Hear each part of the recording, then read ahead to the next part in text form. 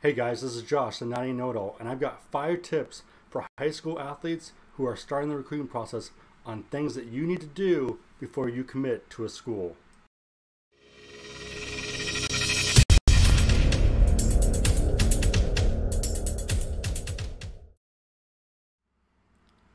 Hey guys, it's Josh, the 90 Know-It-All, and once again, I've got 5 tips for you if you are an athlete starting the recruiting process, or even if you're already in the recruiting process. These are things that I think will help you out. Now, this is not the complete list of everything you should do, but these are 5 things that really have stood out to me the last few years as I've worked with colleges and seen the athletes in the recruiting process. Now, I actually have some experience in this. One, I was a college athlete. I actually did golf in college at a school in Missouri. But even more so, I've worked in admissions at a university. I did that for a number of years. My wife also works in college admissions at both a university, and now she currently works at a community college. So I have experience in this field knowing things that young athletes and students just in general need to do and take care of. So the first tip I have for you is research. You need to research the schools that you are looking at going to and make sure they have a major that is what you want. If you go to a school, let's say you're looking for a specific type of engineering, and you go to a school that doesn't even have engineering, you're in trouble. That is going to be a school that doesn't fit your needs. So make sure that they have the major you want. If you're undecided, at least make sure that the majors they offer are something that might interest you. So you're not going to a school hoping that you get excited about something. Have some plan, some focus for the future. That does help, and it does make a big difference. Also check the location of the schools. Some schools are located in big cities, obviously. Some are located kind of out in La La Land. If you are a big city person, it may not be the best fit to go to that school that's off in the woods in a small town of 10,000. But at the same time, if you prefer to be in a smaller city, in a smaller town, not the big nightlife type thing, those smaller schools might be better for you and not the big ones in the middle of a big city.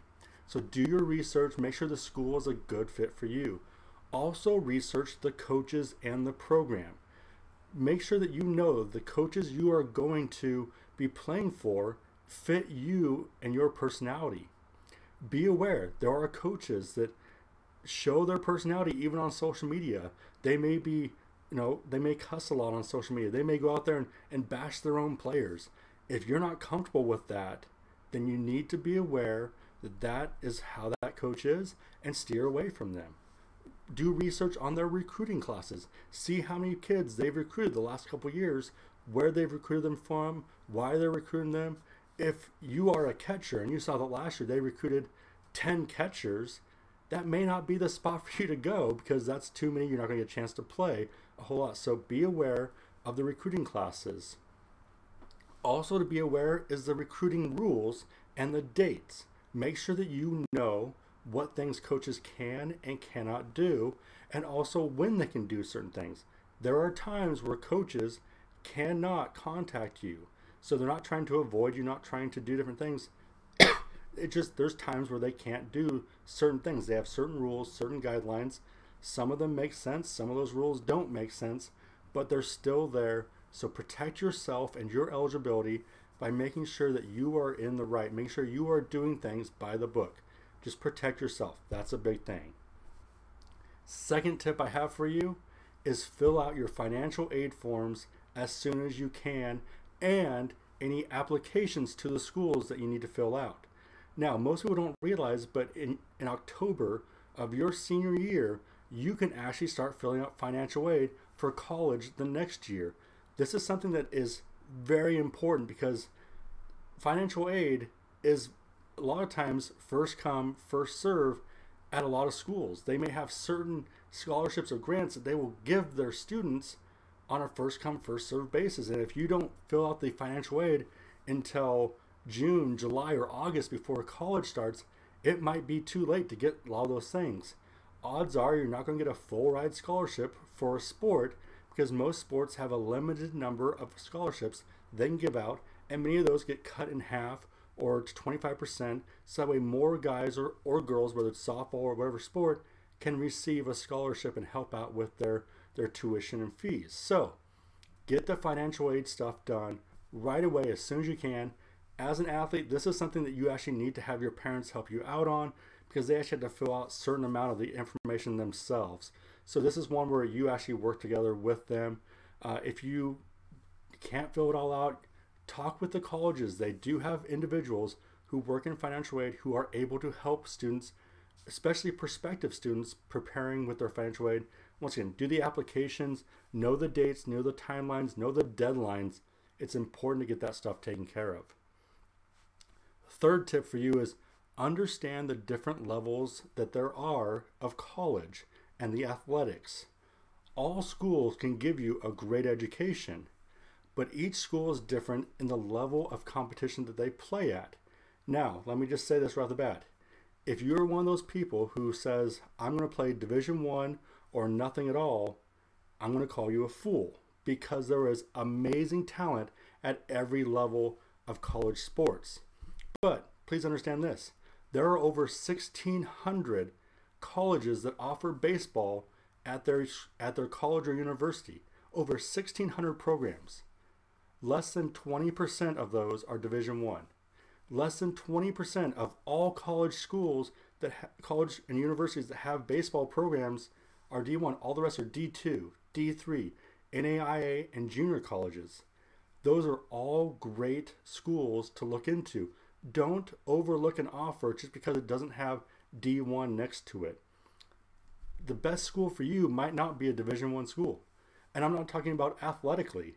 Athletically, you might be able to compete at D1, but a D2 or an NAIA might be a better fit for you education-wise, because it has the degrees that you're looking for.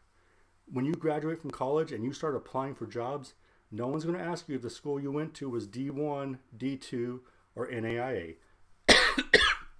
I know. I used to do hiring for my last job, and I didn't care what level their college was athletically.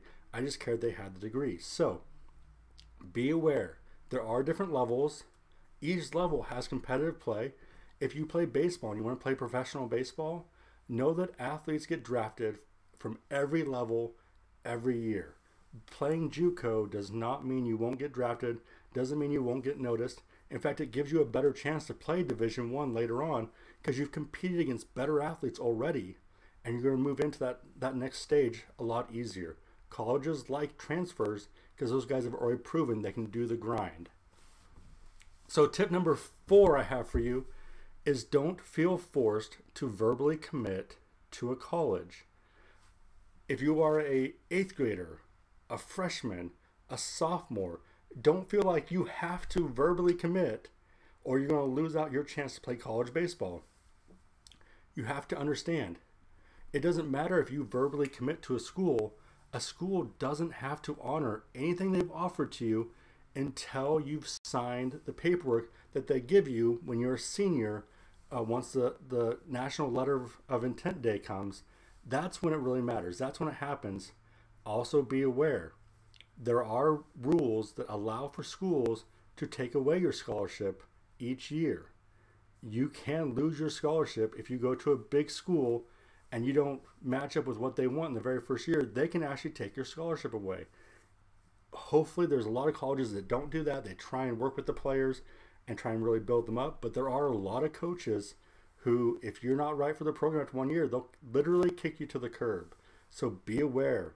That's why one of the reasons why I love when guys go to junior colleges, because they can hone their skill, really build their understanding of the game, and then go on to a Division I school or NAIA or Division II, that type of stuff.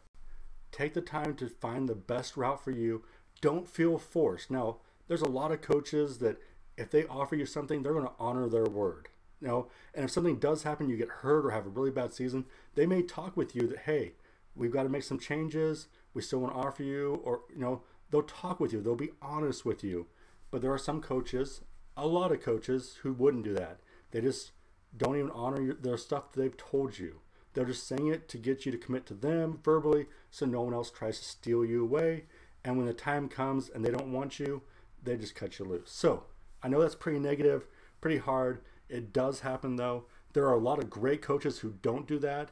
Their number one focus is to develop, young athletes into adults who are respectful and motivated to be successful. But there are some bad coaches out there. There just are. Okay, tip number 5 I have for you, and this one is more of an etiquette thing and a little bit of a pet peeve. Don't mention every offer you get. That can actually hurt you recruiting wise. If a D1 school offers you a small scholarship and maybe you don't really plan on going there because they didn't offer you enough, but you go on to social media and say, hey, University XYZ just offered me this and I'm so honored to be offered that. There are going to be other schools, D2, NAIA, even junior colleges that might say, oh, well, if he's already got that, I'm going to focus my attention elsewhere and not recruit him because, obviously he's very excited about that offer and that's where he's going to go. That does happen. Coaches will be turned off from recruiting you if you start mentioning every offer you get.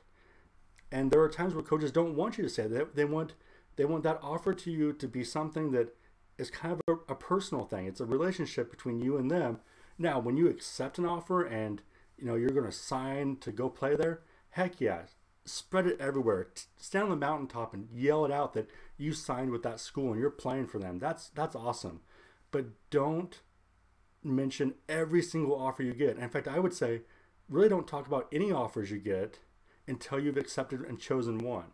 So, that's important. It is something that is a pet peeve of mine, but it also can affect your recruiting. It can affect whether or not schools want to continue recruiting you if you keep saying, oh, well, this big school offered me something and this big school offered me something. Even though you may not want to go to those schools, other schools might be turned off. So guys, those are just 5 tips I have for you. There's a lot more out there. Do your research, find other things so that way you guys understand. But those are the 5 ones that I know of, 5 ones that I think get overlooked sometimes way too often by athletes. So I'm hoping that this helps out. I'm hoping that this kind of gives you guys an idea of, things you can start doing, things you can start looking at. So guys, I'm Josh, the Now You Know It All, coming to you with 5 tips to help you out as you start the recruiting process. Have a good day.